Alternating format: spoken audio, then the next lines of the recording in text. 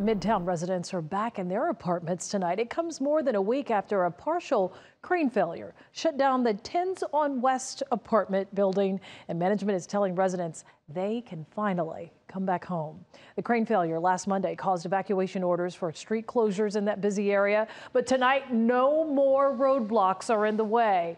Atlanta News First, Tori Cooper live in Midtown tonight outside of the Tens on West apartments, and Tori, residents clearly really happy tonight. They really are, Sean, and you can imagine, right? Because there's nothing like the comfort of your own home, and the residents tell me they're relieved.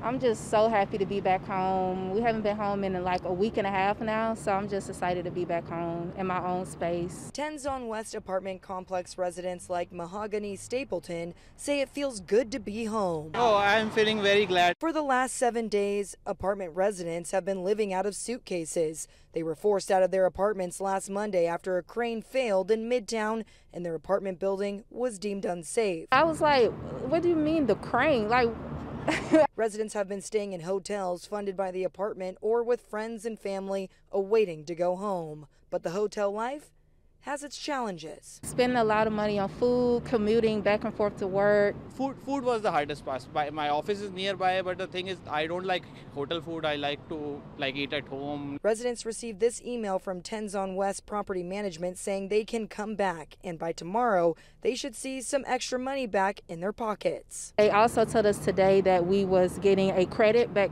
towards our rent, which is like needed.